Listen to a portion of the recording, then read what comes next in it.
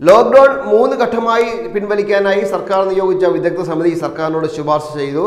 ഒരാഴ്ച എങ്കിലും ഒരു കോവിഡ് രോഗി പോലും റിപ്പോർട്ട് ചെയ്യപ്പെടാത്ത സ്ഥലങ്ങളിലായിരിക്കും ഇളവ് അനുവദിക്കുക.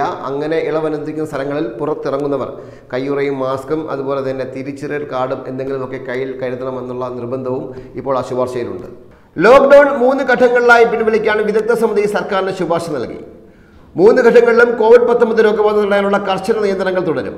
ഒരാഴ്ച ഒരു കോവിഡ്-19 കേസ് പോലും റിപ്പോർട്ട് ചെയ്യാത്ത ജില്ലകളിൽ ആദ്യഘട്ടം ഇളവ് നടപ്പാക്കും. വീടിന് പുറത്തിറങ്ങണമെങ്കിൽ ആധാറോ തിരിച്ചറിയൽ കാർഡോ വേണമെന്നും മാസ്ക് നിർബന്ധമാക്കണമെന്നും അടക്കമുള്ള കർശനമായ വ്യവസ്ഥകളാണ് വിദഗ്ധ സമിതി മുന്നോട്ട് വച്ചിട്ടുള്ളത്.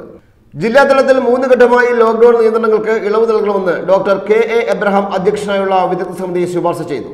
ഓരോ ദിവസത്തെയും കോവിഡ്-19 കേസുകളുടെ എണ്ണവും വ്യാപന രീതിയും കണക്കിലെടുത്താകും ഇത്. രോഗവ്യാപനം അല്പമെങ്കിലും കൂടിയാൽ ഉടൻ നിയന്ത്രണം ശക്തമാക്കുമെന്ന് മുന്നറിയിപ്പ് നൽകണം. ഏപ്രിൽ 15-ന് ആദ്യഘട്ടം തുടങ്ങാം. ഒരാഴ്ച ഒരു കേസും റിപ്പോർട്ട് ചെയ്യാത്ത ജില്ലകളിലാണ് ആദ്യഘട്ടം തുടങ്ങുന്നത്. നിരീക്ഷണത്തിലുള്ളവരുടെ എണ്ണം 10% കൂടരുത്. ഹോട്ട്സ്പോട്ടുകൾ പാടില്ല എന്നീ നിബന്ധനകളും ഉണ്ട്.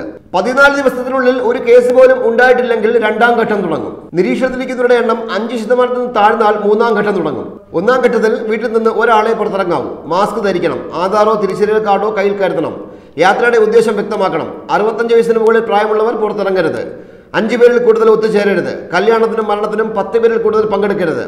സംസ്ഥാനത്തിന് പുറത്തുനിന്ന് ട്രെയിനും വിമാന സർവീസും പാടില്ല. അവശ്യ സർവീസിനല്ലാതെ പുറത്തു പോകുന്നവർ 3 മണിക്കൂർ കഴിഞ്ഞാൽ തിരിച്ചു വീട്ടിൽ കയറണം തുടങ്ങിയവയാണ് വ്യവസ്ഥകൾ. 2ാം ഘട്ടത്തിൽ ഓട്ടോകളും ടാക്സികളും പരിമിതമായി അനുവദിക്കും. ഓട്ടോയിൽ 1ഉം ടാക്സിയിൽ 3ഉം യാത്രക്കാരെ പാടുള്ളൂ. ബസ് ചെറിയ ദൂരം ഓടാം. എന്നാൽ സീറ്റിൽ ഒരു യാത്രക്കാരൻ മാത്രം. ഇടത്തരം ചെറുകിട വ്യവസായങ്ങൾക്ക് നിയന്ത്രണങ്ങളോടെ പ്രവർത്തിക്കാം. തൊഴിലുറപ്പ് പദ്ധതി നടത്താം. കല്യാണത്തിനും മരണത്തിനും 20 പേർക്ക് വരെ പങ്കെടുക്കാം. 2ാം ഘട്ടത്തിൽ പ്രഭാത സവാരിക്ക് അനുമതിയുണ്ട്. 3ാം ഘട്ടത്തിൽ മുന്നിൽ 2 യാത്രക്കാരുടെ അന്തർജില്ലാ ബസ് സർവീസ് തുടങ്ങും. രാജ്യത്തിനകത്തെ വിമാന സർവീസ് തുടങ്ങാം. സ്കൂൾ സർവകലാശാല പരീക്ഷകൾ നിയന്ത്രണങ്ങളോടെ നടത്താം. കടകളും മാളുകളും ഹോസ്റ്റലുകളും ഹോം സ്റ്റേകളും തുറക്കാം. ബെഫ്റ്റയ്ക്ക് ഓൺലൈൻ വഴി മദ്യവിൽപ്പനയാകാം. അപ്പോഴും മതപരമായ ചടങ്ങിന് ആൾക്കൂട്ടം പാടില്ല. കല്യാണത്തിനും രാഷ്ട്രീയ പാർട്ടികളുടെ പരിപാടികൾക്കും നിയന്ത്രണങ്ങൾ തുടരും.